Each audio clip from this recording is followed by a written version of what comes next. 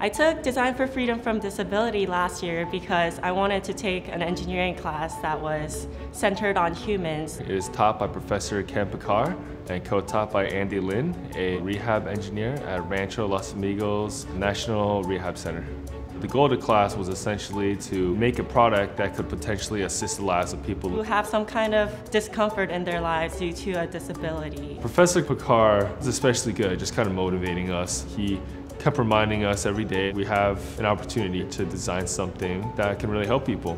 You come up with the problem that you want to solve and just go and solve it. Professor Picard was very clear right from the get-go. If you want to try something out, don't be worried about the money, we'll cover it. We bought a lot of motors, which are not very cheap. And none of this would have been possible without the money that donors have provided for us. We took a class trip over to Rancho and we spent the day chatting with them and talking about some of the struggles that they faced. Really, there's not much storage space on the wheelchair, so we thought about creating something that could really help people put their day-to-day items on the wheelchair. In the US, there's more than 318,000 people who have strokes and a weakness on one side of their body. Our project involved trying to help these patients move around with ease. A lot of the wheelchair users found the armrests really annoying and that they actually just removed them. And we thought, okay, well that's awkward because our entire project was supposed to attach onto the armrest. We found out there's this one little company in the UK. They were creating like a similar project. We talked to Professor Picard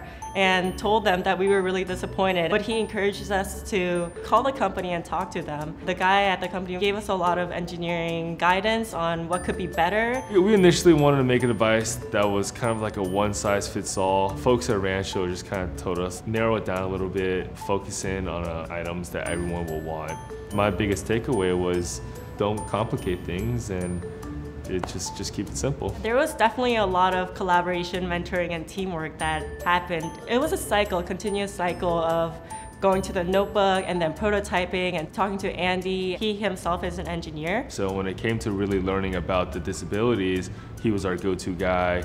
I've been told by Andy that 2 of our devices are being used right now at Rancho. That made me very happy to hear that, that we were actually able to make something that could help some people out. And there was one inpatient who got to try our product. He was just zipping through the hallways, and afterwards we asked him if there were any improvements we could make, and he was like, "It's perfect. When can I get one of these?" Throughout all my job interviews, a lot of them ask about my learning experience at Caltech.